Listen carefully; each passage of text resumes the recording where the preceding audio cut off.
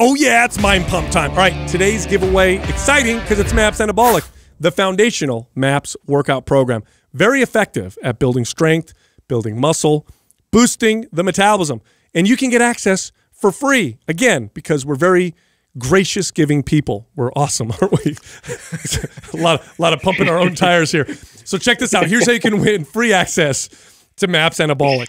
Leave a comment below in the first 24 hours that we drop this episode. Make it a good comment. If we pick your comment, you'll get notified, and then you get free access to MAPS Anabolic. Also, turn on your notifications and subscribe to this channel. Got to do those things as well. One more thing before we start the show.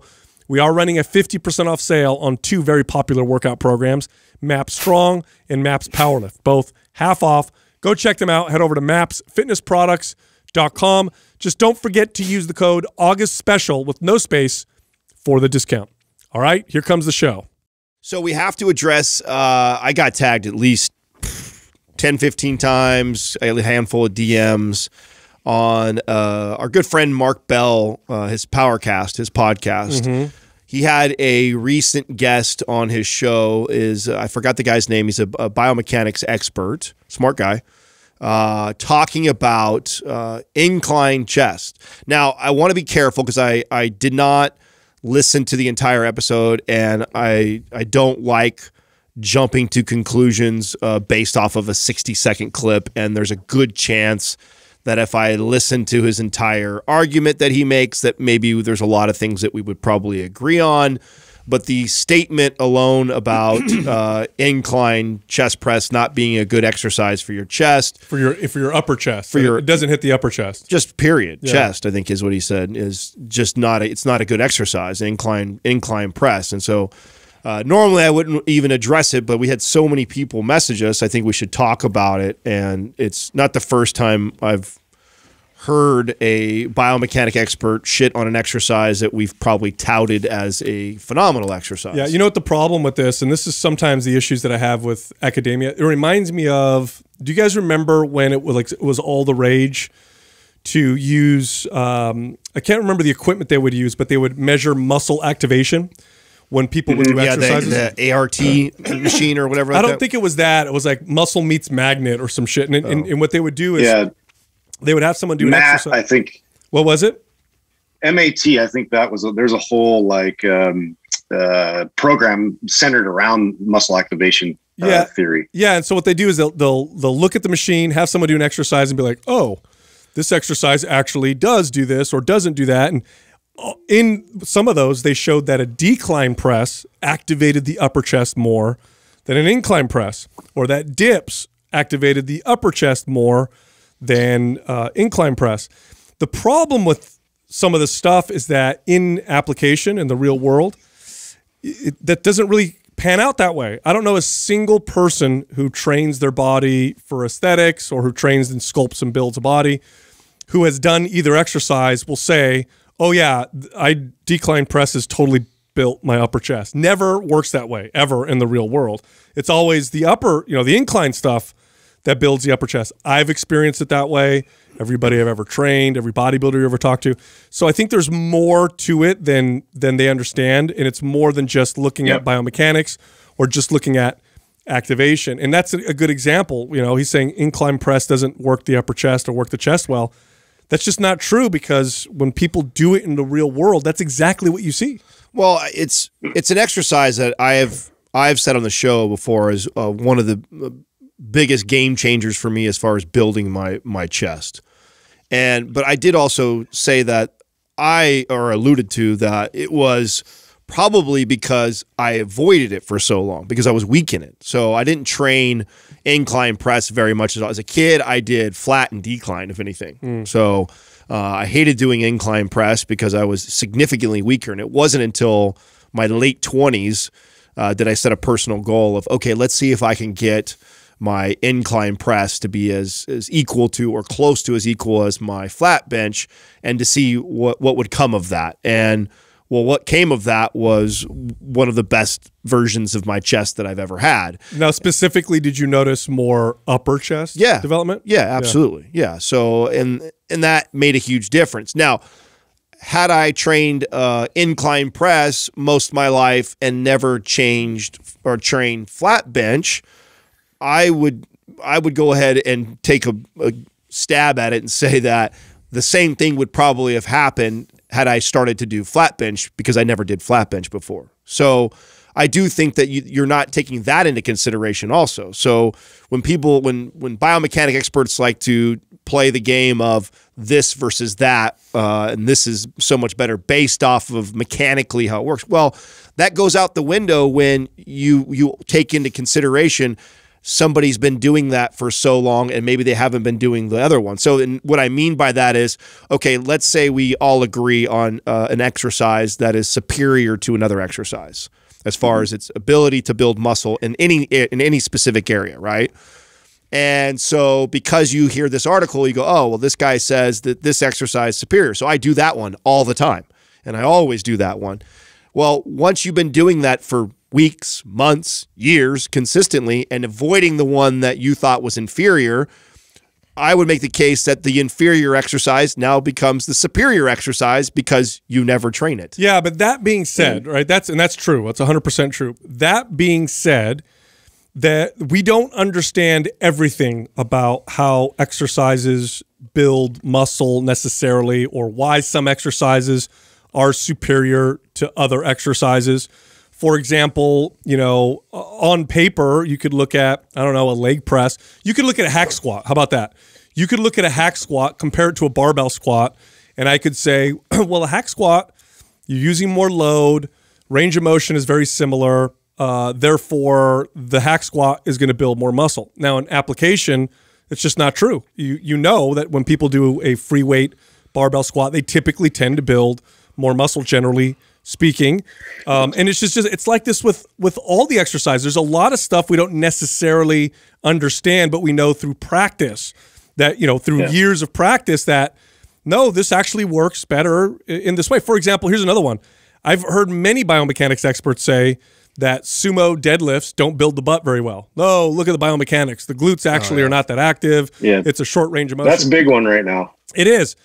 I've done sumo deadlifts for years with clients who want to build their butts, and I will put it up as probably a top 5 exercise. 100%. It's a staple move. It's a top 5 exercise for building the butt. So, well, here's the thing too. I mean, it's a compound lift, and you're never going to truly isolate certain muscle groups. There's a lot of carryover that, you know, like in terms of it being close to an overhead press, you could make that argument, but you're still activating the chest. And if you're not really activating the upper chest, then it's getting involved with that press, and that's something you haven't stimulated before, you're going to see gains in your upper chest. So to say that it has no upper chest value is pretty ridiculous. Well, there's another case I like to make for the incline press being a, you know, dare I say, superior chest exercise. And I've said it before on the show, why I used to love to teach my inexperienced clients incline before flat bench. Oh, it's technically easier. That's right. Yeah. It puts you in a more, places you in a preferable position. Yes, you're in a more favorable position to teach. So one of the hardest things to get a client to do when teaching the bench press is to get them in the proper biomechanical position, right? So here we were talking about a biomechanic expert who is clowning on the incline press. Well, one of the most challenging parts about getting anybody to train their chest well is to get their body or get their posture in the most optimal position to activate the chest. Yeah, scapular retraction, pin them down. You have a nice slight arch in the low back, hips on the bench. You put someone on an incline, and it drops down. It puts them in that position. So it's 100% easier to teach. I did the same thing. Before I would have clients do a flat bench, I would have them do an incline bench. Not just for that reason. Here's another reason. Especially towards the end of my career when I was training old people in advanced age, get somebody who's, you know, over 65 or 70 to lie flat on a bench just to get them in position. It's kind of hard. Get them to sit on an incline, and it's much more natural of a position. But I'll make this argument. Look, I will make this argument all day long. Somebody who only does flat bench versus someone who only does incline bench, are they going to develop different looking chests? Even if you had 2 twins, are you going to see a little bit difference in the development of the chest? I'll argue yes. And I'll argue that the incline, you're going to see more upper chest development, whereas with the flat, you're going to see more. And this is, by the way, this is decades of people's experience doing this exercise, which, you know, here's the problem oftentimes with the I guess, I don't know what, for lack of a better term, the science worshipers, right? Is they and you see this in medicine too. They discredit everything that's experience and anecdote. Oh no, that's not scientific study. That's all anecdote. Look, in medicine, okay, I would trust double-blind placebo-controlled studies are considered the gold standard. Do you know what's better than that, in my experience? Thousands of years of anecdote. You show me a medicine or an herb that has been used to treat, I don't know, bronchitis or fever that has been used for thousands of years. I'll trust the safety and efficacy of that over something that passed one double-blind placebo-controlled study. So one anecdote or two anecdotes or a dozen, maybe not, but when you have decades of anecdotes, how many people have done incline press for upper chest now, right? Yeah. You know, millions maybe over since what, when does the incline press kind of become popular or became a thing, in the 60s? Yeah. So you're looking at decades and decades and decades of people developing their chest saying, oh yeah, this works for my upper chest better. And it develops it. To piggyback off that analogy too, like, you know, medical professionals stick with their specific system that they're a specialist in. And so a lot of times they don't consider the bodies holistically and how all the systems interact with each other. And so to look at that specifically from a muscle activation perspective is just a narrow view of what's really happening. It is. And again, even if we look at the anatomy of the chest, it's got multiple insertions up and down the sternum. And so the muscle fibers don't just go straight across. They go across to the upper part of the sternum, and then they kind of angle down like a fan towards the lower part. And those muscle fibers somewhat dictate or tell you when the muscle contracts where the tension's coming from. But again, there's also the experience component. And when I know, and beyond a shadow of a doubt, when people do lots of incline, where they notice a lot of the development is in the upper chest, me as well, personally. So to have someone come on there and be like, no, the biomechanics don't work that way. Like, you're discrediting like lots and lots of experience, which I think is silly. Again, exercise science is not, actually no science is 100% complete. You have to take into account people's experiences. Not just that, you're taking account of the other variables. Like I keep trying to explain is that once you've been doing that for an extended period of time, your body has gotten very good and adapted. And when the ultimate goal is to build the chest, to build muscle, then doing the same exercise over and over and over again is less advantageous than doing something that's different, even if we can agree that it's an inferior exercise. Yep. And that the problem that I have with when people come out with content that states things like this versus that, or this is better than that, is I can go back and think about what it was like as a kid in his late teens and early 20s trying to learn about this stuff, and I would read or see something like that, and because the person's credible, they're a PhD and seem to know what they're talking about, or back then if they looked amazing, well, that was enough credit for you as a kid, and you go, oh, okay, he says this is terrible, this is never do that. You never do that. You abandon it. Yeah, you abandon it completely because why do the inferior thing? I'm going to do the thing that's better. And then you get trapped in 3 years of training the same chest exercise. Now all you're doing is fend presses, and flies. Yeah. Like, that's ridiculous. There's also there's all these camps in the fitness space, and he's coming from the muscle development, body sculpting, kind of bodybuilding camp, talking about developing different segments. He's the same guy that said that sissy squats load the quads more than barbell squats, therefore they're going to build more, bigger quads or whatever. Here's something that they ignore completely. There's a functional component as well. And if I always press in horizontally and I never press in that incline position, I'm not going to have as wide of a range of functional strength in pressing. Now, for sports, it makes sense. I'll argue that an incline press is probably more functional. Well, that's what it was created for originally. Yeah, isn't that right, Justin? Isn't an incline bench the origin of it was for football? Oh, I don't know that. For linemen. Yeah. Oh, that makes sense. It's supposed to mimic the angle that a lineman is coming out of their 3-point stance and hitting them. Yeah, well, that makes perfect sense. Right. Yeah. That makes perfect sense. So, but also, does improving your functionality and your range of functional strength, Does that contribute to a more aesthetic physique? Sure. Of course it does. Absolutely. But they completely ignore that, and they only look at, like, it's what is it, missing the forest for the trees or whatever? Right. You know, so that speaking of incline press, by the way, PRX has a incline press now. I see that. Yeah, we can finally talk about it. I mean, I set it up in our studio. I was super stoked because that was the one thing when I ordered and got my own set here at my house. I was like, man, I do wish like I could incline this bench. It's kind of a bummer. And you know, they've been working on kind of how to solve that issue. And so we have one here in the studio, and I'm pretty stoked on it. So it folds into the wall, right? Like the flat does? Yep. Okay. Super convenient. Yeah, you can fold it up, put it against the wall. And then it has like different angles, so you can actually go incline all the way up into like a military press. Oh, wow. Oh, it'll go all the way up to a military press on it, huh? Now, what do you think? Yeah. You're the only one that's set it up and used it. So what's your feedback on it? Did they do a good job as far as the engineering? The engineering sound, the only thing I would say, it's a little bit sticky in terms of moving it and adjusting it to the different pinpoints.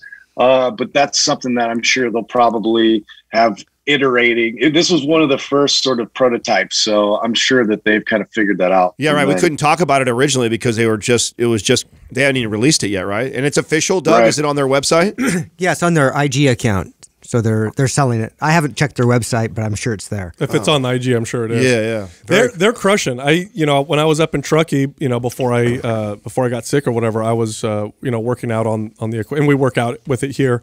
And I was showing Jessica's friends. One of her friends is really big into working out, and he had heard about the PRX but hadn't used it.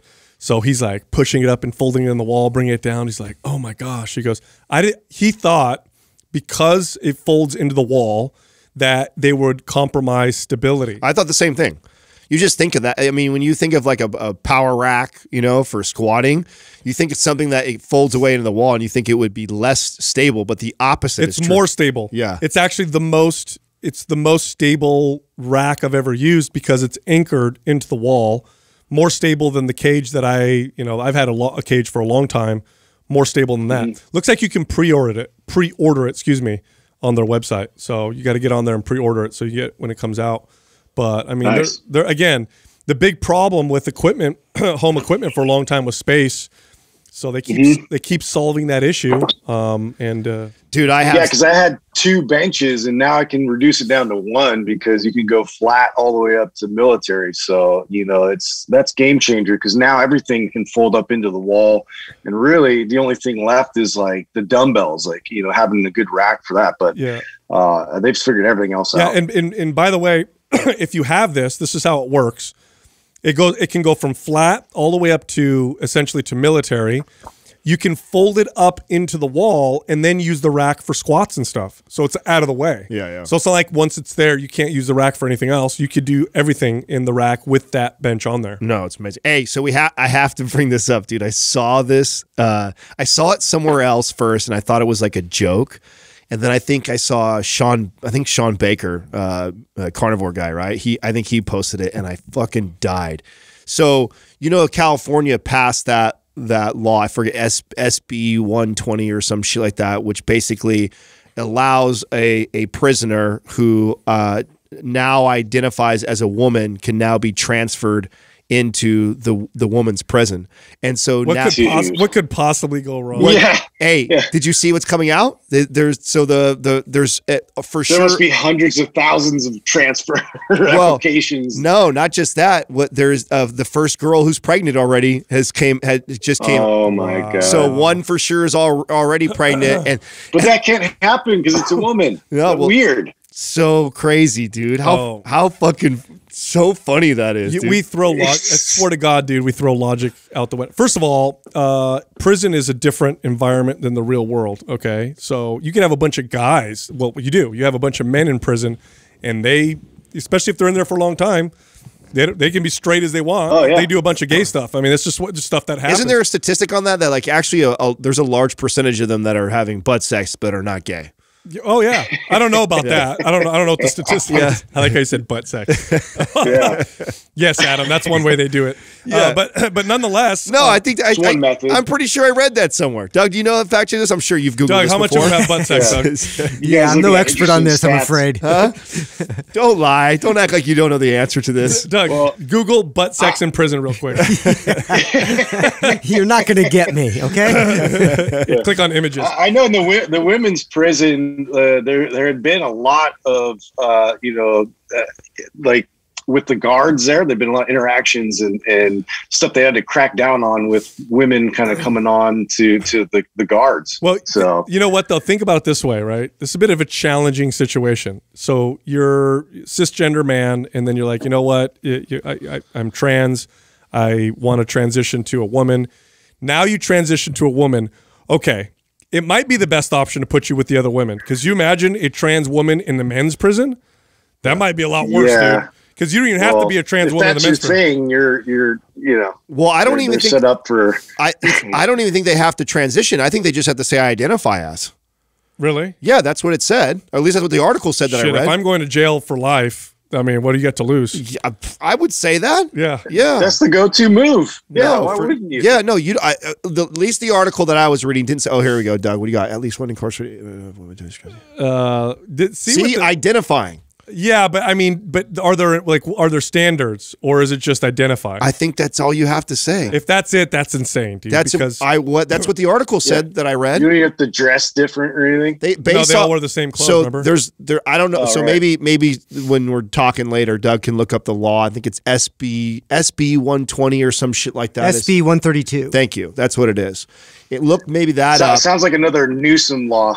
Oh, geez. Well, it is a California law, and I do believe that all they have to say, they just have to say it. They don't have to make like a full-on transition. They just have to say that they identify as a woman, and then they can now be transferred into the woman's prison. I mean, think about. Well, we'll find out. It's gone so far off the deep end. It's insane. Yeah, so current policy allows any biologically male prisoner to request a transfer into a women's jail or prison without any questions asked, so long as they identify as women. Wow. This is absolute absurdity. Listen. Yeah, even if they were initially jailed or imprisoned for committing violence against women. Wow. Oh, yeah, smart. Wow. What a smart law. Well, hey, here's how ridiculous. Here's how ridiculous they are. I'll tell you what. You guys know this, right? In California, they removed weights out of prisons a long time ago. You know that, right? Yeah. They got rid of weights because they don't like inmates getting too big and strong. And the fucking truth is, when you look at the actual science, people who exercise, who better their health, they actually had better behavior, better moods, things to look forward to. It was also a very effective tool to take away and punish people if they acted up. And it was quite valuable to a lot of inmates. I mean, if you're in there for fucking 10 years and you can lift weights still and work out, and you're like, you know what, I'm going to act cool because I don't want to miss my weights, or it's a way of bettering it. No, they got rid of that. But now they're like, by the way, you can go sleep with the chicks if you say that you're one.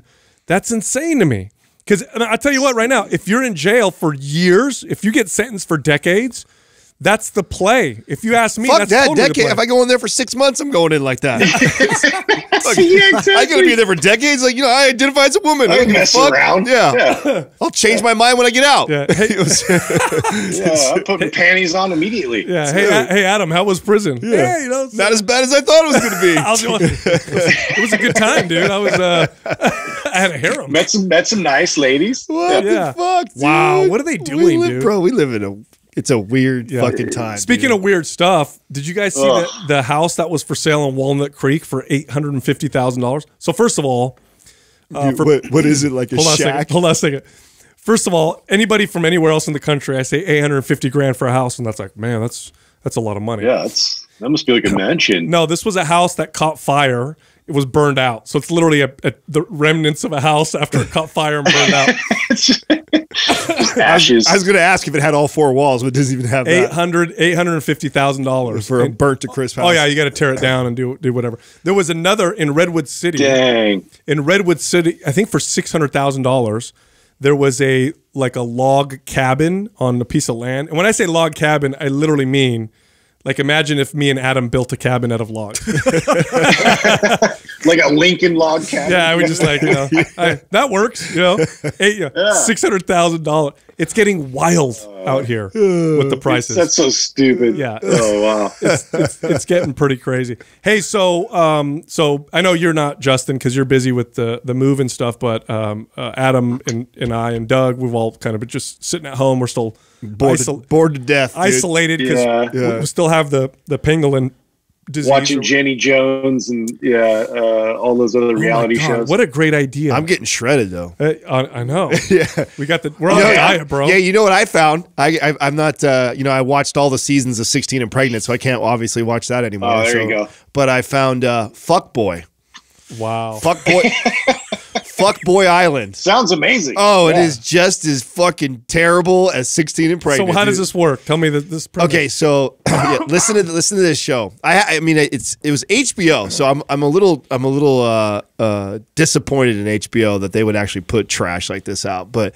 It sucked me in, right? This is when you feel like shit. I've talked about this before. You just want to see people worse off. Yeah, I want to see if I go. Yeah. I want to see somebody who feel definitely that's watch Intervention and Hoarders and 16 Pregnant. Totally, right? So here's the premise of the show. I forget what tropical island they're on. But they got them on a tropical island. There is 3 beautiful single ladies that are looking for love. And if they find a match, I think the couple gets $100,000 towards their wedding or some shit like that. So that's like the prize. Oh my God. Okay, so then they bring 24 dudes to the island. 12 of them are fuckboys. 12 of them are looking for love. And so 12 of them are like, I don't want love. I just want to bang. 12 of them are there for the game. Because if they get picked and the girl doesn't figure out that he's a fuckboy, he still wins his $100,000. She got played. Oh, so they got regular guys basically. Yeah, and then so and then gotta lie to her. At the end of every week, the girls each get to eliminate one guy. Now, the part that I'm dying right now is that I've gotten to like 4 episodes of this thing, and they had to bring more guys to the island because these dumbass girls keep kicking off all the good guys. Oh no! Oh, yeah. Yes, of course. Because what happens? So what happens is each girl gets to eliminate one guy per week. So 3 go off per week, and then after they say, "Okay, he's the one I'm eliminating," then right before they leave, the host of the show says, "Are you a nice guy or are you a fuckboy?" And they have to, so they tell them. And then if they were a nice guy, they know the numbers now. Like, okay, shit, we had 12 nice guys. Now we have 9. Nice guys all got kicked off? Yeah, so like in the first 3 weeks, like I think 9 out of the 12 that was eliminated were all nice guys. Oh my God. Yeah. The official name is actually FBOY Island. Yeah, well, we know what that stands for, though, Doug. Of course, but I mean, that's the official title. Yeah. In case somebody's looking it up. Yeah. I'm pretty sure if they put fuckboy in there, they'll find it. Yeah. Maybe it's a fun boy? No. I'm a fun boy. Oh, no, it stands fuckboy. I mean, it's literally what it is, because they interview them, and that's what the guys all do their little, which, by the way, is hilarious because it just highlights those guys are probably trying way too hard, and like asking all the questions about like, are you interested in kids and, stuff like that, where they could just, read it a mile away. How bad do you have to want to be on television to actually interview to get on one of these things? Like, how bad? So here's my theory. So my theory is, there's Justin. Your screen came off for a second there. I got a call. No problem. My theory is this: is that nobody going on these shows actually is looking for love or I want to fight. First of all, that's the worst fucking place to find a good partner. It just is. I think they're all aspiring actors and actresses. And this is one way that they get themselves on media, as they sign up for these dating shows. I don't agree with that. Well, some of them are even married. Come on, we have just to get like attention. Yep. Yeah, I mean, they've exposed that. Now, I'm not disagreeing with that. I'm just saying I don't think all of them. I mean, I think most of them are. We had a buddy that was on the Bachelor or Bachelorette or whatever it's called. I don't want to talk shit. He's a nice guy. I think most of them. I like him. I think a lot of them. Yeah, you're talking about Ben. He's a great guy. But I think a lot of them are going on there because they just want to be on TV. Yeah, for sure. That's what. But that was what I just said. I said, how bad do you want to be on TV that you would allow yourself to be called a fuckboy and put your shit out there? You know what I'm saying? Like. People don't care, dude. You must not. Hilarious. I mean, imagine what your dating life is going to end up being like afterwards. Oh. Like you're a self-proclaimed fuckboy. Like that's such, I mean, at least I grew up thinking that was an insult. Is it now? Am I not correct, or is it now become a badge of honor? I think some dudes think it's cool, like when back in the day when they would say player, like, oh, he's a player. I'm like, yeah, I'm a player. You know what I mean? That's you think it's like that? Yes. Oh, yes, I'm a fuck boy. Yeah, like, oh, I just bang. You know what I mean? That's what you know how it is with young guys and their egos or whatever. Oh, you know? Wow. There was one dating show on Netflix that was weird where. Oh, I think I know what you're talking about, where they had to like dress in costume. Yes, dude. Did you see that one? Yes. So they wore okay. So here's the premise of the show. I forgot the name of it. Beast. I don't remember. Something like that. There's something Beast or whatever. They have professional makeup artists put them into character. So like one person looks like a dolphin, another person looks like an owl. What? Like it's really creepy. Yeah, like a demon. Bestiality stuff. They made this girl look like a demon. Yeah, it was weird. It's really weird. Like professional makeup. It kind of looks creepy. It's so good. Sexy Beast. Look what they're wearing there. See Sexy that? Beast. Yeah, that's it. And then the idea is that they meet and they go on dates, and then you pick the person based on the personality. So based on their personality, but it's weird because the makeup is so good that it's almost like I wouldn't be able to. You have no idea what they look like. None. And then they go to the reveal, and I was like, "Oh, that's what that guy looks like." Oh yeah, you can't you can't tell their nationality. I mean, that's just the next level to the one that. Remember, they came out with that one last year, which I think the sequel just came out again. Is blind date, where they had a date through a wall. Yeah. So they never saw each other, right? So same concept, except for these actually get to meet each other, but then they're dressed up as animals. They look weird, yeah. Now I know that some people are into that though. Well, you can at least you get an idea of their body, right? So you can see if they're kind of healthy or whatever when they come in, or not healthy, right? So because the blind date, you get nothing. You had to court somebody for a couple months through a wall where you can't see anything. Well, what's funny about Sexy Beasts is that they'll have to pick, right? So they'll send one person home, but before they send them home, they get to actually see what they look like. And a couple times they sent the person home that's really good looking. So they take off the baboon mask or whatever and everything, and you could tell them looking at them, they're like, "Damn it, I sent home the wrong guy. This guy's handsome. What the hell?" It's interesting. Yeah, it's pretty funny actually. What is the? Do you guys know what the stats are on? I remember years ago when I looked this up when it was first getting really popular. How many people that actually meet now through a dating website? Oh, I think it's a majority. It is. Yeah, it has to be. It is a majority. It was like I want to say it was like 2 out of 3. Is it something like that? Do you know? It's got to be close to. The last time I checked, if I'm not mistaken, it was something like 78% or something like that. Yeah, it's crazy. Like a majority of people meet. Well, online. So now they've siphoned it off, right? So you have like different interests. Like if you want like a long-term relationship, you go like eHarmony or whatever. Then there's like scales down of like just a night hookup. Versus if you want the girl to decide whether or not she likes you first. So there's interesting little niches. I have a question for you guys. This is a theory that I have because my dad comments on stuff like that. My dad's old school, right? He grew up in Sicily, quite poor, whatever. My mom from the same exact town, right? So he says, he goes, all this choices is too many choices. It's not good. And I said, what do you mean? He goes, look at all the choices now we have to watch movies and stuff and on TV. He goes, you spend 45 minutes trying to pick a movie you can't choose because every movie you can't make a decision. He goes, I think that's what's going to happen with all this dating stuff. You can't make a choice because you feel like there's an infinite number of choices. What do you guys think about that? I don't know if I agree with that. I could argue. I think I could argue it both ways. I think that there's some value like. You don't think it increases the amount of the percentage of people who are like, you know what? I'm just going to always keep things open because there's this endless sea of potential that I'm just going to keep I'm sure there's a percentage of that happens, but I would think that, at least for me, now this is great that you're asking this question because you're probably a really bad example for this because you got married so young. Right. Where I would say, I got remarried recently. Yeah, but I mean, you didn't have a long dating you didn't have a long dating cycle where I had a very long dating cycle. I obviously waited all the way till I was 30 years old before I really settled down. And for me, that process more than anything else was a major learning process on who I am and what I really want, more so than it is like, oh my God, there's so many options. And because I dated so many different Do you think it would have been different? Because our generation, we came up knowing both, you know, with internet, without internet. Imagine if you're, let's say you're 22 right I think now. it might speed that process up. You think so? Yeah. Like, so, okay. So if it was me, you're 22-year-old Adam right now.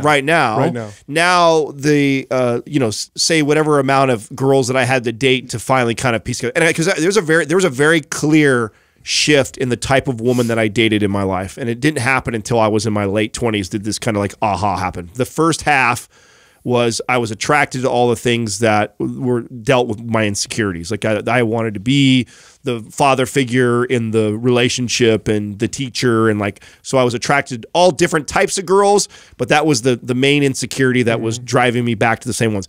I didn't unpack that till I was almost 28 years old.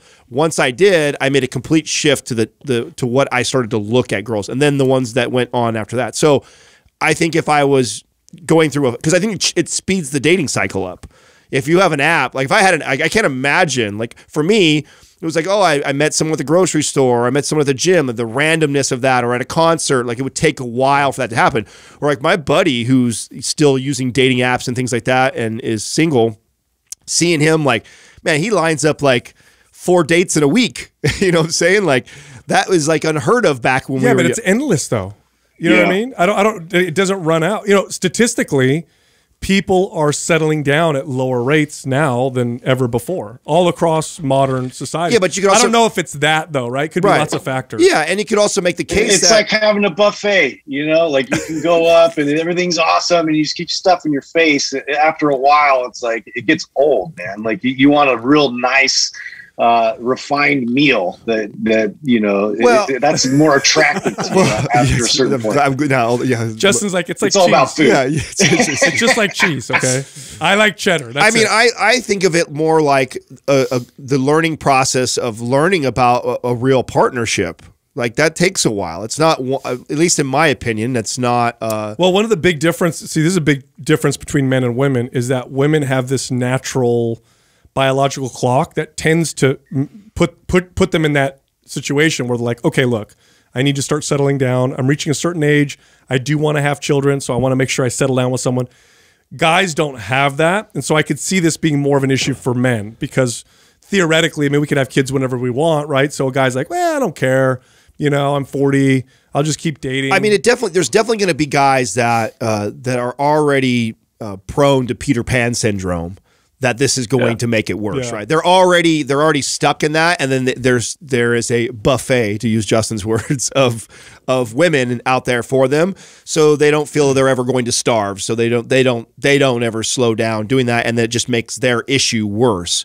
But then there's, I think, what I think is the majority is the dating cycle and dating people is really this process of figuring out what it is that you really like, what it is that you're attracted to that is healthy for you and that is not healthy for you. And a lot of learning that is just going through multiple relationships. I think too, I mean, it's at a certain point you realize with these dating apps, it's not challenging enough to, you know, for it to have purpose. So for me specifically, like I was looking for something that, you know, stimulated me intellectually, but also you know, it was a bit of, you know, that sort of hunt mentality. Like I want to pursue somebody because at the other end of that, you know, there's lots of value in that relationship because, you know, I had to work for it. So, you know, not having to work for it as much, I think it really taints the whole process. Yeah, I'd say there's actually definitely some truth to that.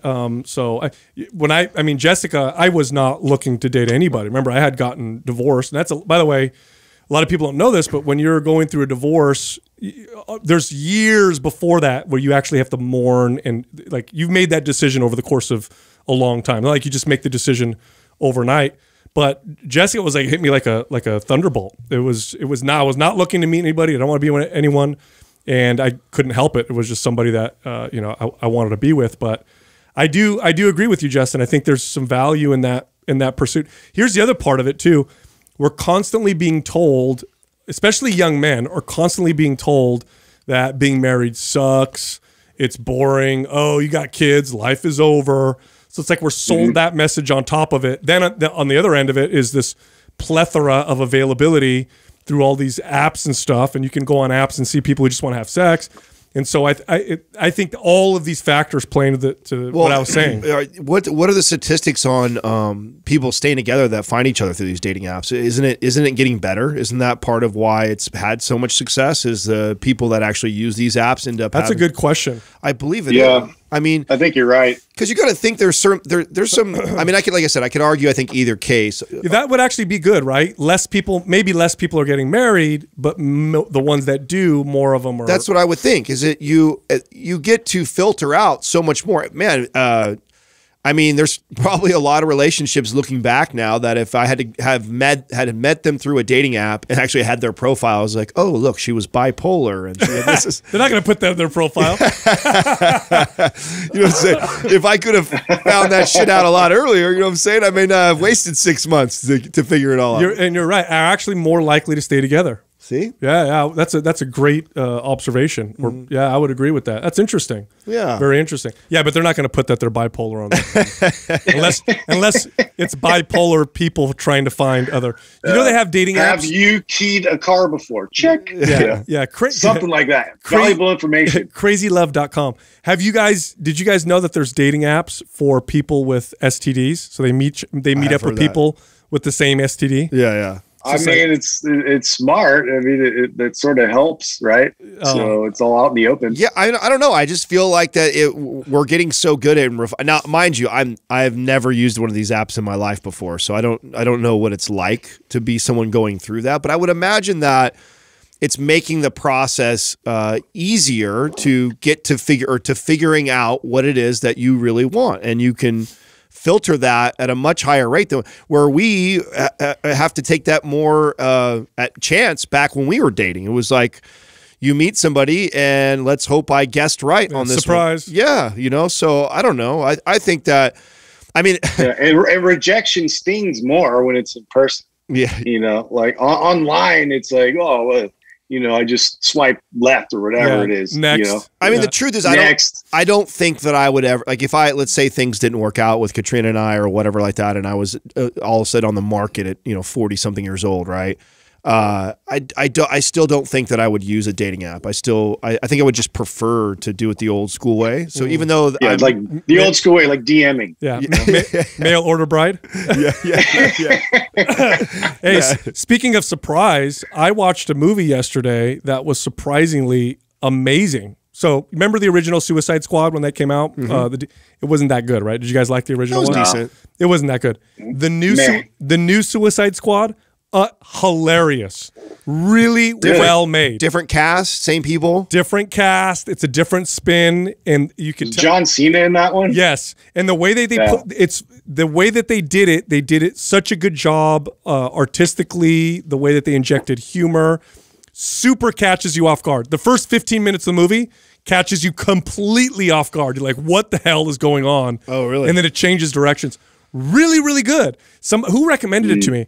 I think it might have been Max Lugavere that recommended it to me. He's like, dude, great movie. I'm like, Suicide Squad. I'm like, the first one sucked.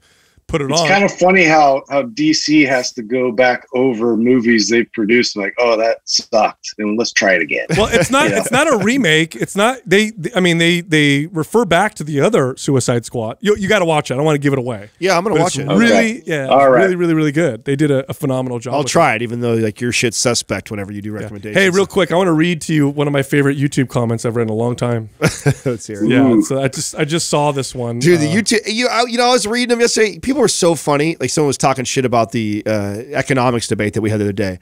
Oh, they're talking about what you said, by the way. Nobody on there was talking. No. They're talking about no, it was we. It was we. It was us saying that we don't know. Team, dude. Don't know. We're talking about economics, and then my response is like, "Well, drop where you disagree," and then, "Well, I don't really have anything to say." Yeah. The fuck is that mean? I'm just gonna talk shit and walk away. Yeah, that's I'm gonna talk shit, but then I have nothing to contribute. Like, hey, challenge. I'm up for a conversation or a debate on something. I'm open minded. Hey, so YouTube always brings be a man. The troll. They always bring the trolls. Listen to this one. This is a comment. Me describing the podcast to other people. In Italian, a hot guy and a dude who won't shut the fuck up about himself. Fuck you. Dying. Hey, you're the hot guy, Justin. Of course he's the hot guy. Is that me? Yes, No, of course he's the hot guy. Bro, I always get labeled as the guy because Bro, you're the guy that's on the romance novel, dude. Come on. Yeah, but no. they said the guy who won't shut the fuck up about himself. Yeah. So Adam's like, that's me. I'm sorry. I do. I get it whenever and you know what? By the way, I'm going to address this. Fuck you, YouTubers that feel this way too. Okay, this is a skill. He's like, hold on a second. Let me tell you a story about myself. Let me tell you a story about myself real quick. What's his handle, dude? Yeah. It reminds me of when I was competing. Yes. This is an acquired skill for coaches and trainers, is the ability to humanize yourself and to tell a story. So rarely ever do I tell a story that's like, check out how cool I was. Okay, yeah. It's normally no. You're more trying to be relatable by It's normally like your own experience. Let me tell you about this story where I fucked up too, or I made this mistake, or I didn't do these things, so you can relate like that, and so you can and I can humanize myself for the audience. So I do know there's a percentage of people that appreciate it, but then there's a few assholes out there that think it have everything to do with me talking about myself. Oh, it's a good time. All right, so I got some cool, interesting news for you. You guys know McDonald's is being sued right now, or is in a lawsuit, I should say. When's it not? Isn't it always being sued? Not over what this time? No, not the hot coffee. What's next? No. So it's a lawsuit having to do with McDonald's. Okay, so here's what the title says: a lawsuit alleged that the company that makes McDonald's ice cream machines intentionally designed flawed code to profit from repairs. Oh. So you know how often, so that's a thing, right? That's a thing. You go to McDonald's. Yeah, it's ice cream machine's always down. Fucking bro. Car manufacturers do it, you know, Apple, every time they have updates, somehow my phone gets fucked up. I mean, all these companies do that stuff. How slimy is that? Now, right? how did they figure that out? I don't know how they would figure that out, but obviously, if they have a lawsuit, they've got some evidence to show that the code. Someone probably put the patterns together. They're like, dude, what is with this? Every one of these machines. Yeah, that's shady. Oh. Yeah, because I remember that as a kid. That was like, please let the machine be not broken, because it was always broken. Yeah. It was a pain in the ass every single time. I remember that. But too. now. Yeah, that soft serve. Oh man, that's the one thing McDonald's nailed. And their fries. I mean, I feel like the car industry has been doing this to us forever. I mean, don't you? As soon as the warranty's over, super ironic to me that we can build something that fucking flies the moon and back and totally fine, but we can't get a car to go past 100,000 miles without the transmission. Meanwhile, this piece of shit Honda, like you can't even. You could put like 600,000 miles on it and it still feels like nothing's ever gone wrong. Yeah, dude. And that's been that way for since I was a kid, since we've been driving. You know what though? They've made a big deal. I remember as a kid, you guys remember when if a car had 100,000 miles on it, you might as well throw it away? It's not true anymore. Now cars, they generally go a lot longer. So they've definitely made some improvements. I don't know about that. I feel like it's pretty standard that around 100,000 miles, shit starts going wrong. You guys buy American cars. Yeah. You know, the idiot lights to pop up and oh my God, I have to take it to, the dealership. That's because you guys, so that way they can get their money. That's you guys in your Chevys. That's why it's a scam, dude. It's 100,000 miles. It's all a scam, man. I pissed off so many people right now by saying that. Anyway, dude. So I went to a concert not too long ago, which was great because it was open and they were all worried. We had to wear masks and whatnot, but like we were in there, and it was a really fun punk show. It was a super small kind of venue, but there was this opening band that I thought was really, really wild, really interesting, like why they would kind of mash these two genres together. So basically they had a combo of the Sex Pistols. You guys ever heard of the Sex Pistols? Yeah, of course. Right? So they were like a covering Sex Pistol band with Spice Girls, and they were dressed up like Spice Girls. Wow. Was it good? Big fat guys, dressed up as Spice Girls. So I'm like, really? This makes sense, like this is part, like this is like not even ironic anymore. Like that seems like something that is just normal. I'm not gonna lie. I love the Spice Girls back in the day. Didn't they all? They all went on to go do like big things by themselves, didn't they? Somewhat. Aren't they all? Yeah, aren't they all still super famous doing stuff like, but individually? Dude, that was a thing for a while. Spice Girls was like everywhere. Oh my god. Tell me what I want, what you really, really want. Yep. Well, it's that's the jam. What is that, Justin? In the music industry, when they figure out like a hack like that, they're part of that, right? They're part of like, oh wow, when we throw, you know, a group of hot chicks together, just like they did with the Backstreet. Yeah, it's all engineered. Yeah, it's just like the Backstreet Boys, just like all that kind of stuff. Like they had some, you know, brilliant mind in there that already knew like all those different types of chord structures and ways to kind of engineer this pop bubblegum kind of music, and then fill it in with certain looks. Yeah, because most of the time they weren't all like buddies and friends hanging out. But no, they met when it's not like Boys to Men was like all buddies that were singing in the high school hallway like that and shit together, right? Where these other ones, they're like, here's a cute guy, here's this one, let's put them all together. Like now you're all friends. Yeah, but they were a phenomenon for a second. They were massive for a second. So. I think they still are like famous. Like Which one's the one that married Beckham? Which one was that? Oh, that's just not Sporty Spice. That's which one? What's her name? Posh Spice. Yeah, Posh Spice. She's the one with the tattoo down her back. I don't know. I love that tattoo. The only hot. I mean, she was the hot one. Posh Spice was the She got a little bony there for a second. She didn't look very healthy. Really? Yeah, for a second there. I thought she was pretty good looking. Hey, speaking of looking healthy, your skin's looking pretty healthy over there. That? I know you must be using Caldera more I've been throwing it on like crazy every single day. Especially let's just call it man care. Yeah, that's a new thing. You know what, dude? I said this last time. I was reluctant to use. I never put anything on my skin. I have this just natural Mediterranean glow. You know, you can see it on camera. Very nice. Here's the thing, though. It's got a golden sheen. Yeah, I'm afraid to rub. And I'm the guy who talks about himself all the time. This is a bunch of bullshit. Hey, YouTube says it, right? I'm afraid to put oil on my skin because my skin's naturally kind of oily anyway. But whatever they put in the Caldera, it balances out my skin. So I don't get oilier from using it. It just balances it out so that it's not. I don't get like oily, segments or whatever. No, serious. No, you do. It does look good right now. I'm a mess right now. So I haven't shaved. So I haven't seen Vicky for my haircut. I haven't had my Caldera because I'm downstairs in the other bathroom. So I don't got it in there. So I look like I probably aged 10 years this last. Now, what are you doing in the room by yourself this whole time? Do you really want to know or what? Yeah. I don't know if we want to know, man. Yeah. Are you experimenting? I mean, he's irritated all day by that.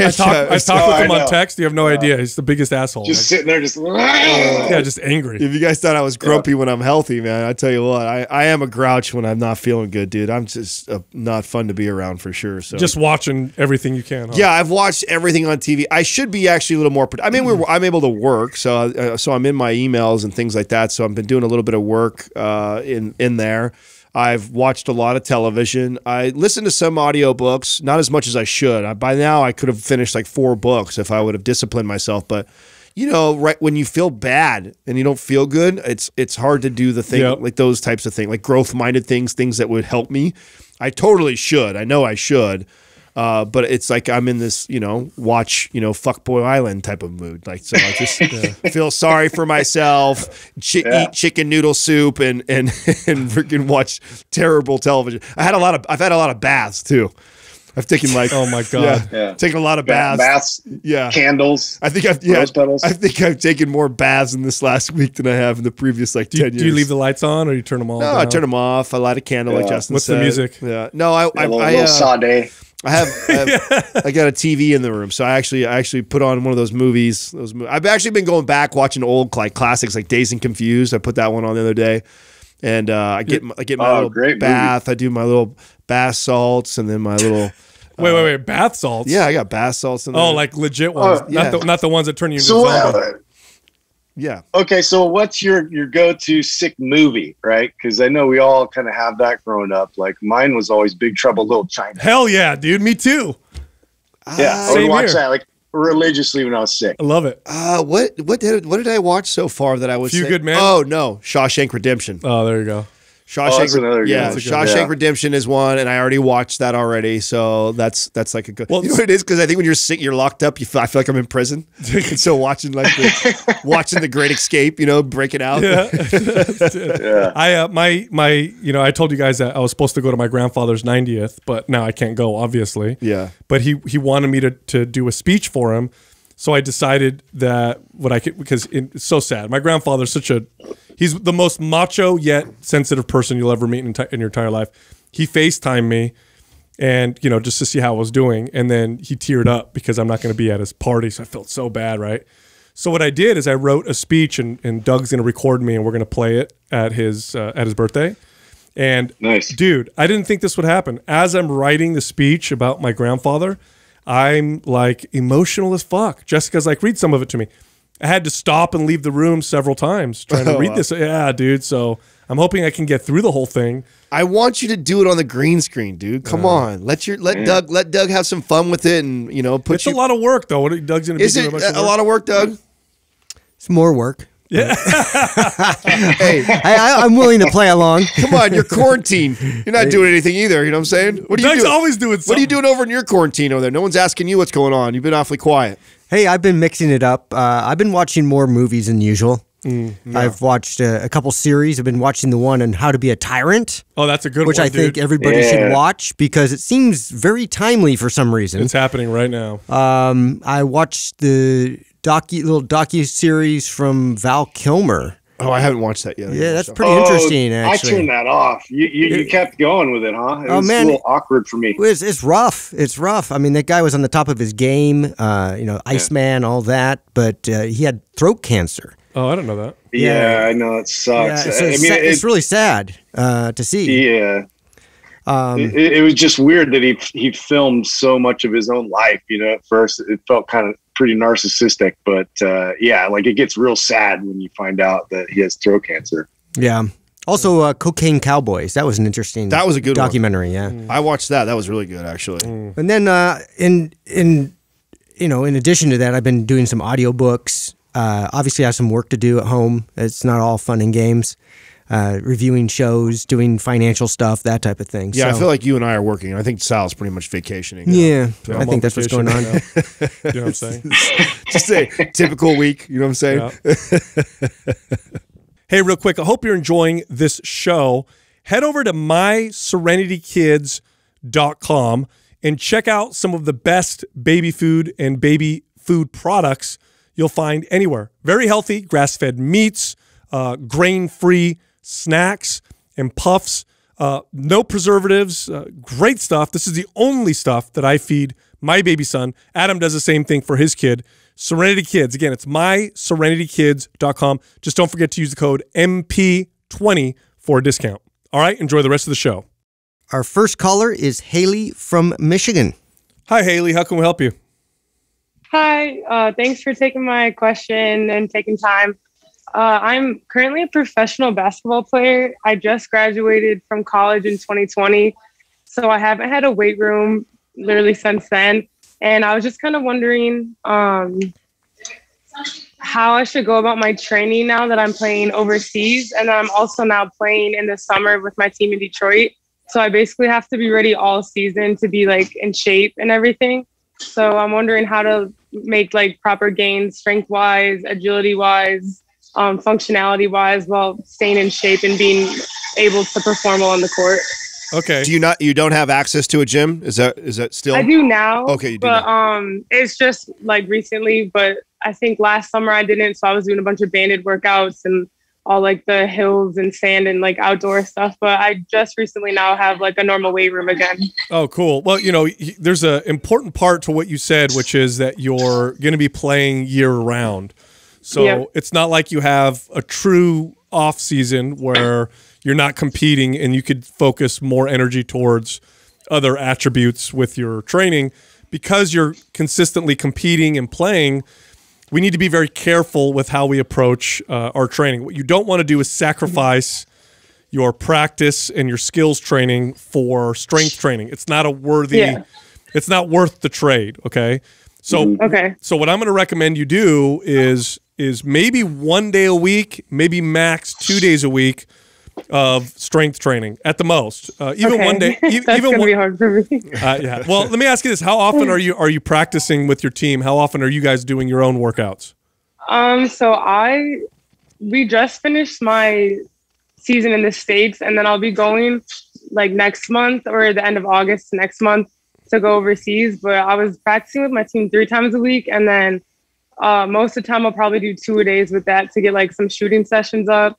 And then I'll probably go on my own at least another 3 time. So I would say like 5 to 6. I'm doing at least basketball. Like yeah.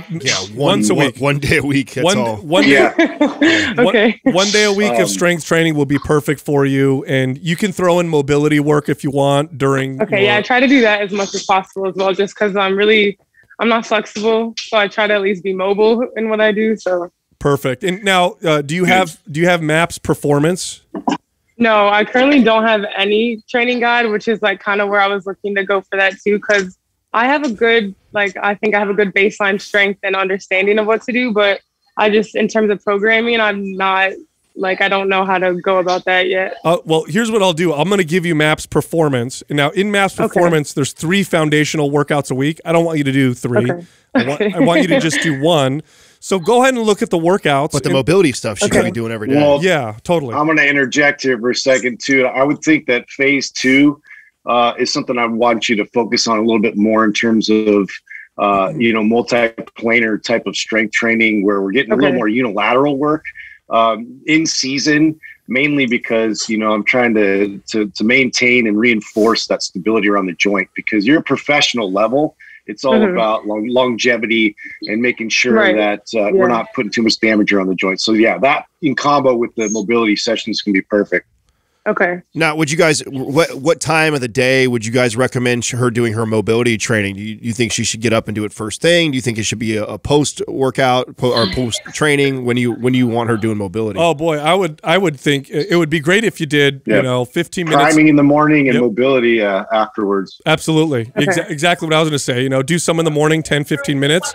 And then, again, after your training, whenever you're playing, doing your practice or even after your workout. And then, Haley, do you follow Paul Fabritz? You know who that is?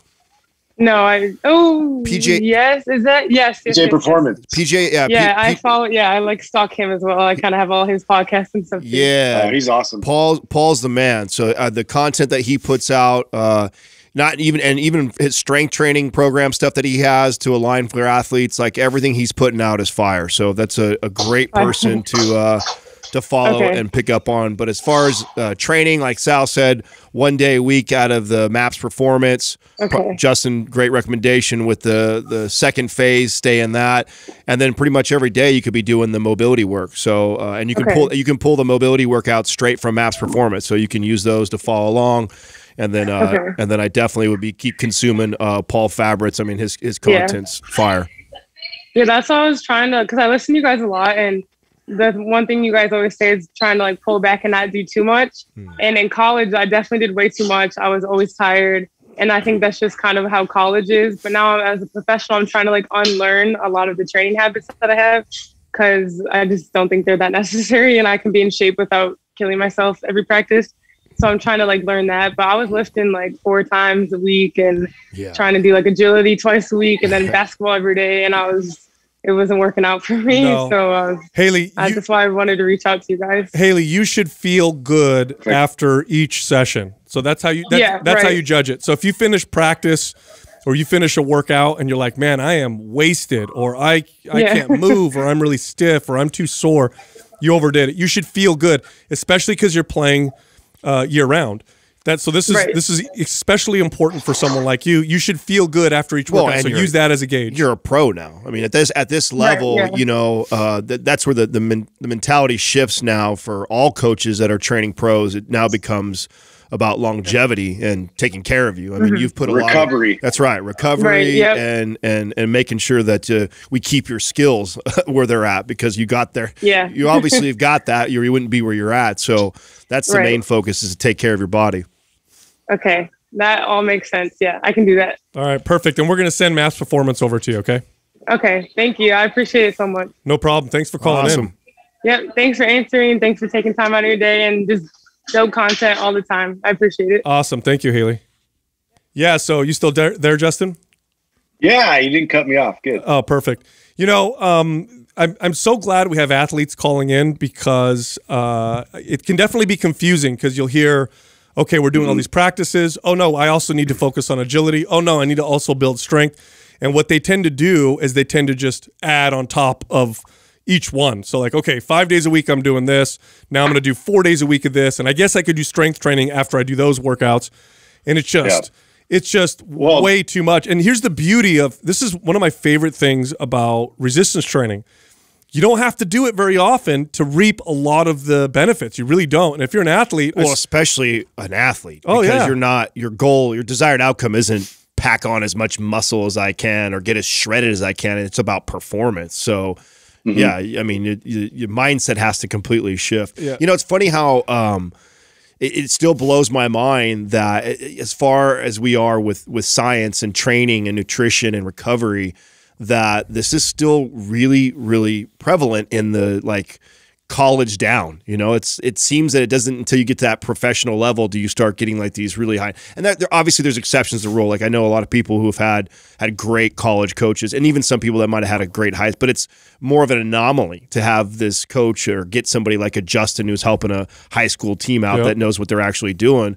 Most of these kids are getting coached by, you know, volunteers or people that this is kind of like their side profession. You know, they have like a real job and then this is the side thing they do because they have a passion for the sport, and they're advising these kids on training protocols. And you think, and they all lean towards the mental toughness part, right? The idea of training that hard and that consistent, sure, it has some value as far as mental toughness, but that's not everything. Like, especially with someone that as high of a level as she is, like, well, yeah, especially at that level. And again, there's a massive difference when, you know, you go up in levels from high school to college to the professional level. And so you really have to assess what's going to be best for the athlete. And at that level, it's really just about keeping the body healthy and performing, because you're already at the highest, peak of your performance. And we need to just sustain that at that point. Yeah. I remember when I figured this out as a trainer, I had a client that was a competitive triathlete, and then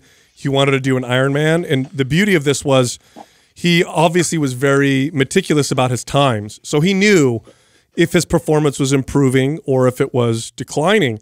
And initially when he hired me, we were doing 3 days a week of strength training. And very shortly he'd come to me and be like, you know, I know this is supposed to help, but my times are getting worse. And eventually we reduced his training down to once a week. And the workouts were like 45 minutes. Why? Because he was doing so much other stuff, right? To train for his bike and his swim and his run.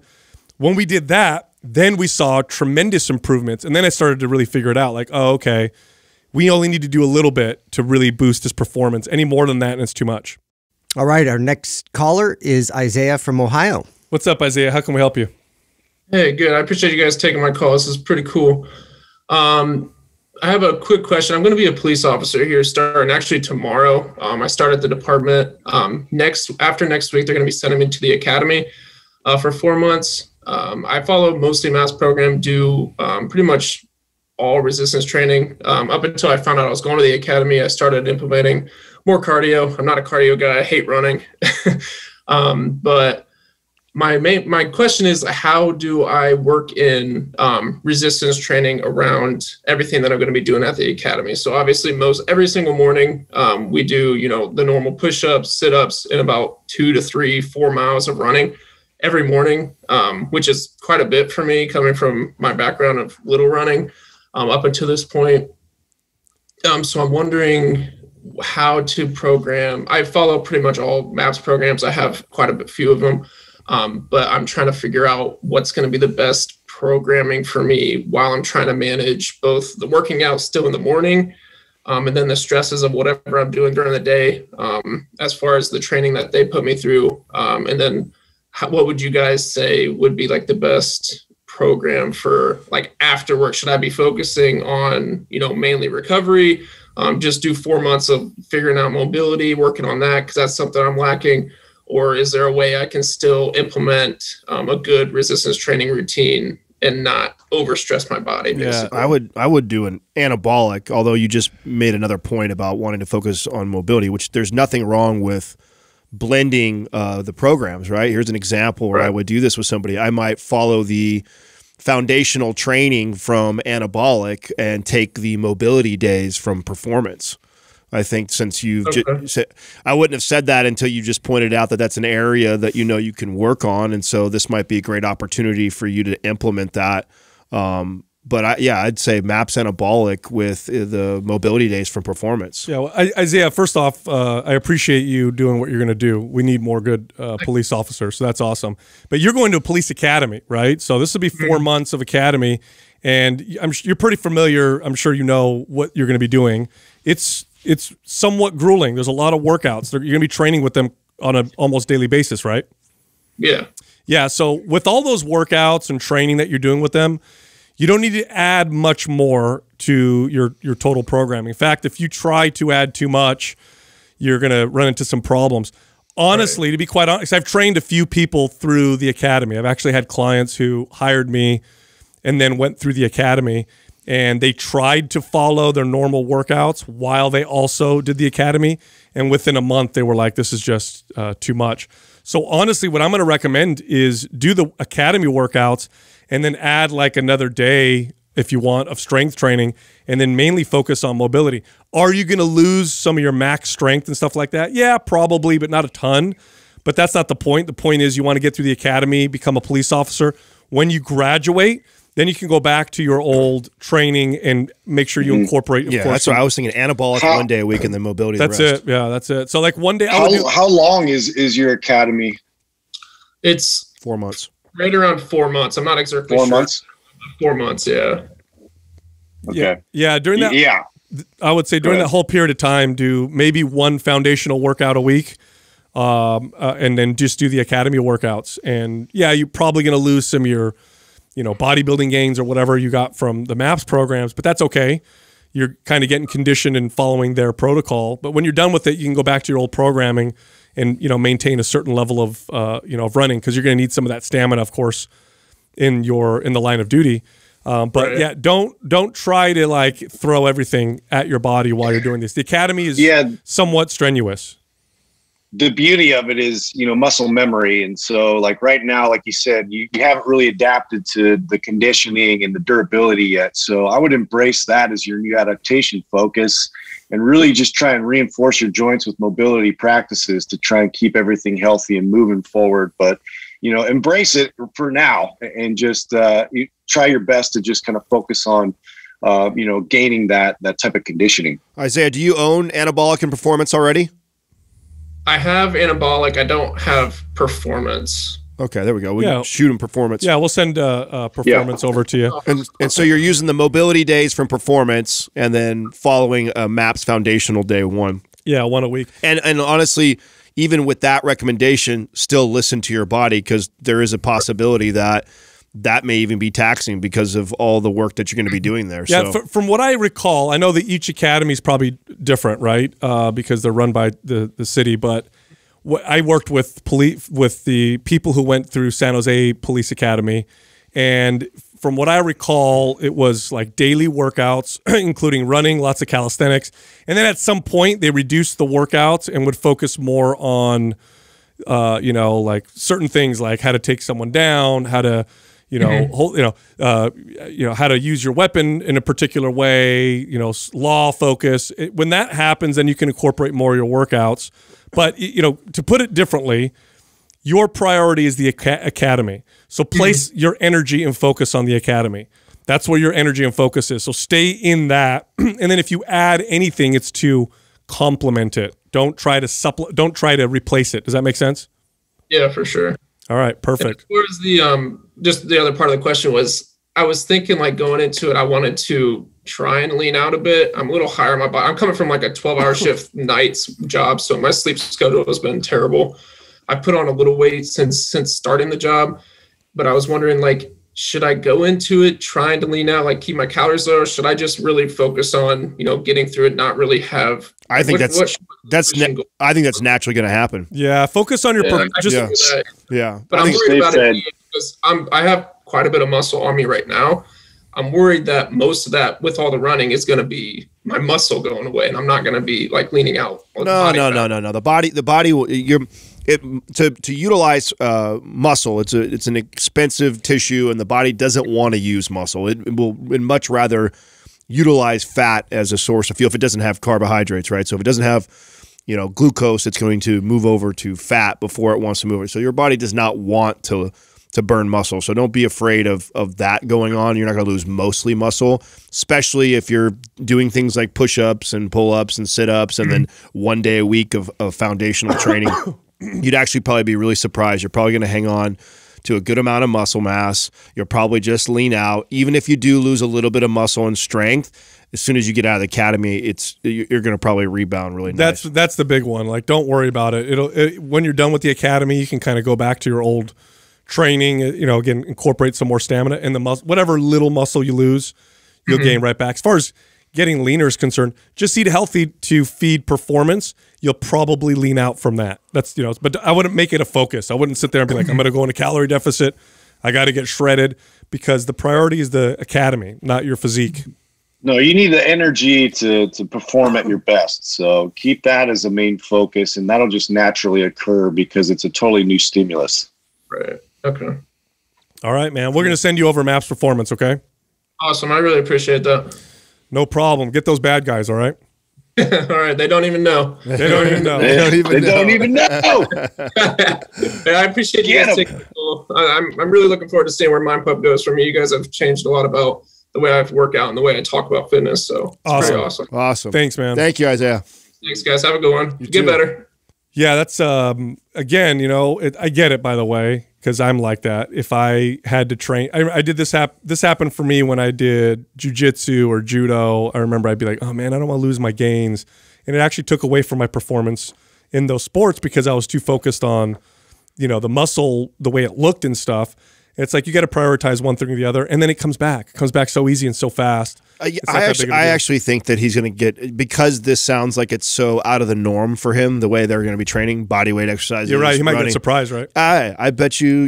It's just like what happens when you take a guy like one of us, like newbie gains. Yeah, right. And you're so into lifting weights all the time, then all of a sudden you do a body weight program or like a suspension trainer program, and you see phenomenal results from it. The body is just a new adaptation, and I bet his body ends up loving him for it. So I imagine if he, so long as he doesn't eat like an asshole, he makes good food choices and stays fed and then follows the academy and stuff like that, and maybe 1 day a week of MAPS Anabolic, I think that he's going to be surprised on how he shapes up from it.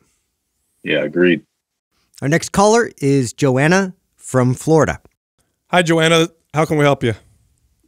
I'm hoping you guys can help me out with my current routine because I'm going to be 50 next month. And as everybody says, things have changed. So I've been working out about 10 years and lifting a lot of weights, trying to build muscle because I know that that is something that is going to rapidly dissipate if I don't. But I'm just not progressing. The fatigue is a real issue. I have these great plans of how I'm going to work out, and then I guess it's changes in hormones, aging. I don't really know, but I'm trying to be on top of everything from circadian rhythm to nutrition to sleep to all the things. And what's the best way to go about all of this? I have a job that I have to sit at like right this minute for 8 hours a day and a 45-minute commute on either end. So I'm like obsessive about trying to get my workout in the mornings before I even get here, because when I get home, I am dead. So I'm looking up at your question that you had sent in, and it says that boot camps and body pump. Is that how you've maintained your fitness up until this point?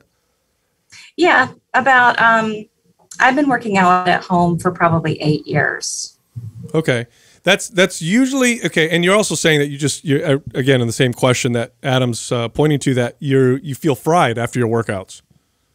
Well, I try to go hard enough to make a difference. I mean, I'm not going to mess around. I want to make sure that it's progressing as much as possible. But it's not. So this is what I want you to consider, because I think oftentimes, especially those of us who are, high achievers, or we like to, accomplish things through grit and effort, is we tend to either lie to ourselves or ignore the signals.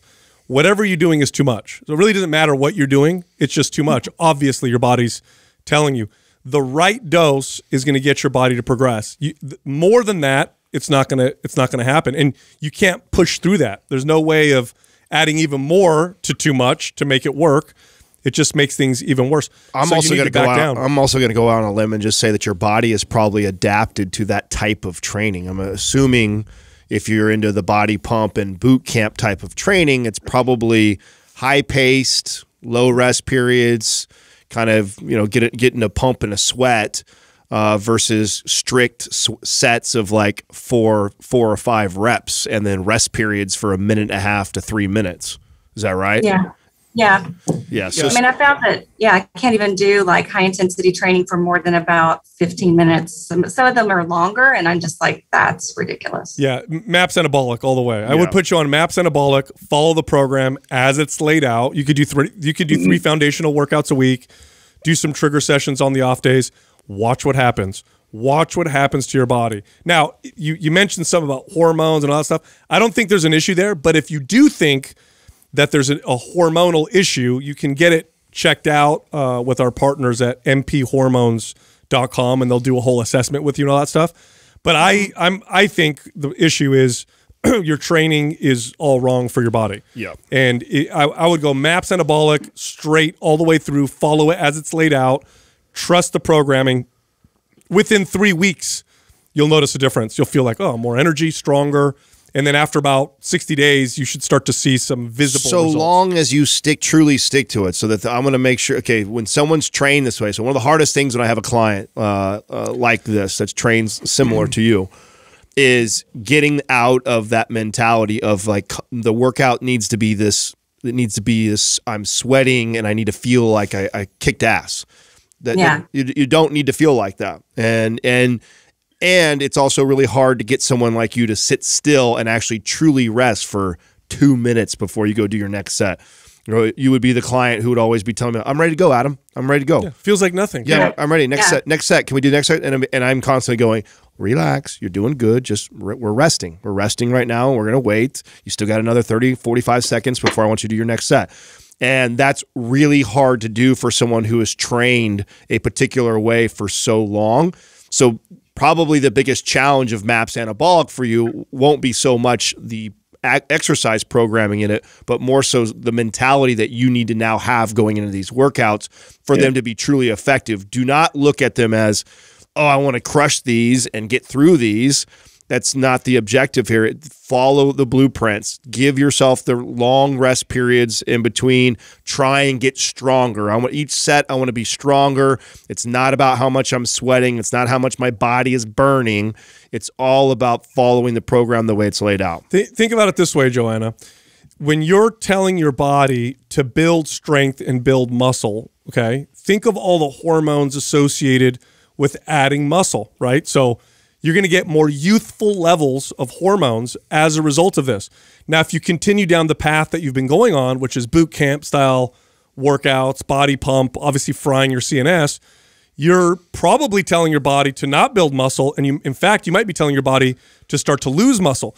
Now think of the hormones associated with that process, right? Elevated cortisol, growth hormone, not youthful, an imbalance between estrogen and progesterone. I wouldn't be surprised if you noticed changes, not just in energy, but also in libido. You might also notice more cravings as your body is trying to get more sugar in your body to keep you alive, essentially. So, am I painting? Am I like accurate? Am I hitting all the points here? Yeah. I mean, that's why I thought like I don't know another source to go to because like I study this constantly. Like, what am I doing wrong? Because I'm trying my best to do every little thing that is going to give me some positive outcomes. So are you saying not working out every day? Oh yeah. 2 to 3 days a week. That is it. Now you can walk every day. You can do mobility every day. You want to do yoga every day. That's totally fine. Strength train 2 or 3 days a week. That's it. Yeah.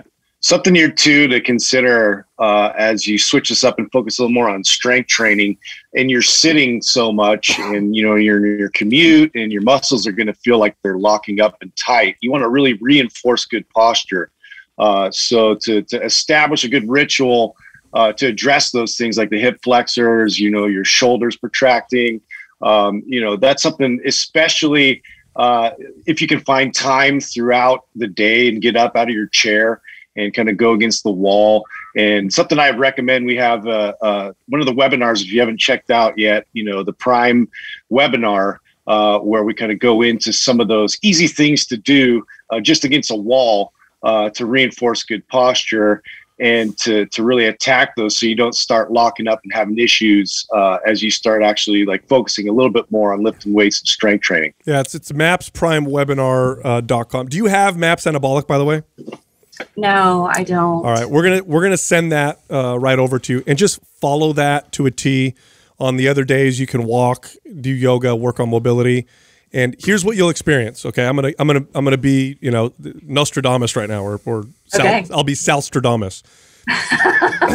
Here's what you're gonna feel.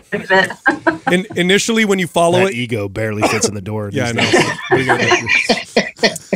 Here's what Salstein. Hey, right? It's Einstein. Hey, look, Salstein. I'm making the prediction. Yes. If I'm wrong, you can DM me, okay? But here's what you'll notice. Okay. The first week, you're going to be like, this is not enough. This doesn't feel like enough. I feel like I'm not doing enough working out. What's going on? By week 2, you should notice an increase in your libido. That'll happen by week 2. By week 3, you'll start to get better sleep.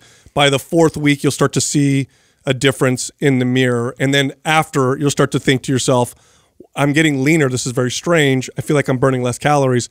Why am I getting leaner? That's how you're going to feel when you start to train your body properly. I would like to add one more recommendation to you. I would love to see you follow MAPS Anabolic. And then because you were probably used to training every day, and I never like to break that from a client. If I've had a client who has disciplined themselves to exercise and do things to take care of their body on a daily basis, I want to switch their focus, right? So strength training 3 days a week, and then your other 3 to 4 days that you would normally be weight training or doing boot camp stuff, I want you to go for a walk. And on your walk, I would love for you to listen to the Resistance Training Revolution, the book that Sal just wrote. This book and the content that is in this book is literally will speak to you. And I just think it would be very therapeutic. It would be good for you to listen to that while you go for a nice walk. Go for a walk on the other days that you're not doing the resistance training and listen to the book. Okay. That's my recommendation. Right. Thanks for calling in, Joanna. We'll send you MAPS Anabolic. Yep. I appreciate you. You're making my commute bearable. So thank you. Thank you very much. Awesome. All right. You know, this highlights. She listens to the podcast regularly. Yeah. It's taken her this long to call or even consider changing what she was doing. That's how hard it is to break. No, that's why typical client. Yeah, 100%. Yeah. She's spot on to normal. She's like 70% of the people I trained right there. Yeah, I know. When I feel sometimes when we talk to these people on the Q&A like this, I always feel bad because I feel like they think that we're kind of like hammering them, but it's like, dude, you are literally so normal. Like these are the same conversations we've had like over the years, like every single time. So it's very typical. And the hardest part of this will not be her discipline to be consistent or her ability to bring intensity to the workout. It will literally be to follow the programming, to back off of all the intense training when she feels like, oh my God, I can do more, to not do more, because this is the client who would finish her workout with you, and then you would see her out in the gym floor an hour later still doing more exercises after you train. I can't tell you how many times I kick people out of the gym. I used to do that. I'd see a client like, what are you doing over here? Well, I really hope that I hope she gets the book and listens to the book, because I feel like what you wrote in Resistance Training Revolution really speaks to a client like this, and I think that it can be life-changing. I really do, especially someone like her who's got the discipline, and she's in pretty damn good shape, at least what it looked like from where I was sitting. So, I mean, she's not like she's got a long way to go somewhere. She just needs to shift her mindset. Our next caller is Jeff from Idaho. Hey, what's up, Jeff? How can we help you? Hey guys, thanks for having me on. I really appreciate what you guys do. So I'm just going to give you a little quick background, and that'll help me kind of set up my question. So about a year ago, I really started to get into lifting for the first time, and by that I mean I had lifted a lot before, but I had never actually progressively overloaded my lifts. So I started doing that, as well as tracking, macros and calories. And between about this time last year and the end of the year, I lost about 35 pounds. Wow. I went from around 200 to 165. And so at the start of the year, I still kind of had a skinny fat physique. So I thought I would just keep progressively overloading and making sure I was hitting my calorie and macro goals and just recomp as much as I could. And this worked really well for about 5 or 6 months. My physique was progressing, my lifts got heavier, and my metabolism got faster. But these last 2 or 3 months, everything just really seems to have kind of stalled out. And so my question is this my body telling me that I need to go on a little bit of a bulk in order to put on more muscle, even though I'm not necessarily as lean as I'd like to be? Or do you think this might be an issue with my programming, and if I benefit following something like MAPS Anabolic? Probably both. Yeah, I was just going to say both. Yeah, I would say go on a little bit of a bulk and change your workout program. This whole time, have you been following a similar workout? Yeah, it's been a 4-day upper-lower split mostly. Oh yeah, oh yeah, dude. Just for sure, switching up your programming, adding a couple extra calories in there, and watch you break through that plateau. Oh yeah, I would go MAPS Anabolic. Definitely. Do 3 foundational workouts a week. Do 3 trigger sessions on your off days.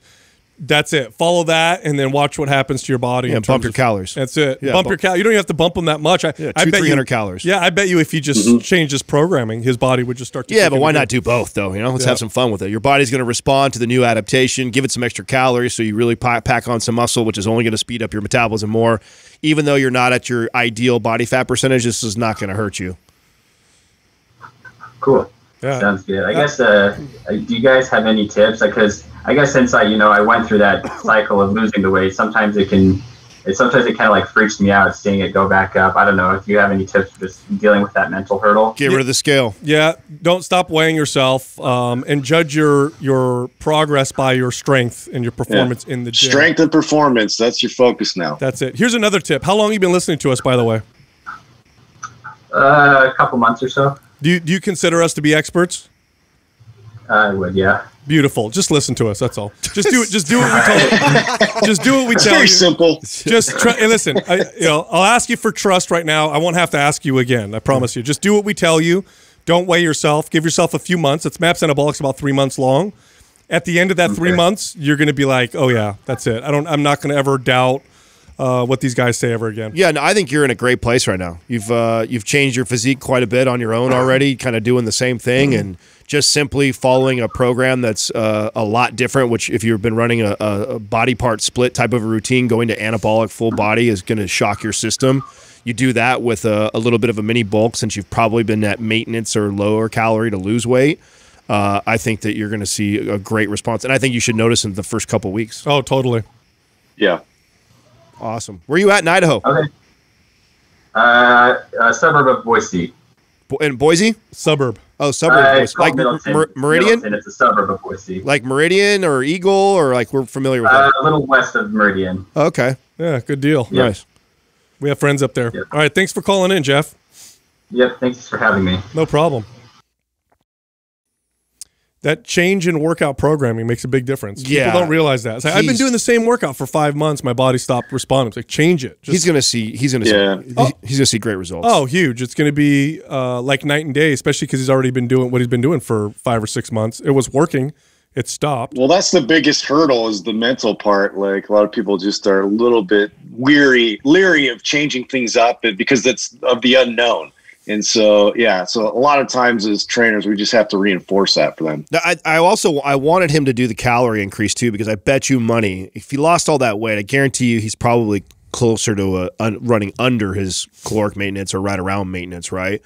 So he's probably hasn't been in a surplus in a very long time. So just feeding his body more while also switching a program, I think he's going to see strength gains. I think his metabolism is going to fire right up. I think he'll see his body change right away. Like, guy's in a great position. It's the perfect time to do that, and it really will be about trusting the process and not worrying about a couple pounds going on the scale, because he's probably going to be building muscle pretty quick. Agreed. Look, if you like our information, head over to mindpumpfree.com. We have lots of free guides that can help you do everything from burn body fat to build muscle, improve your mobility. We have guides for personal trainers. Lots of guides. They're all free. Mindpumpfree.com. You can also find all of us on Instagram. So you can find Justin at mindpumpjustin, me at mindpumpsal, and Adam at mindpumpadam.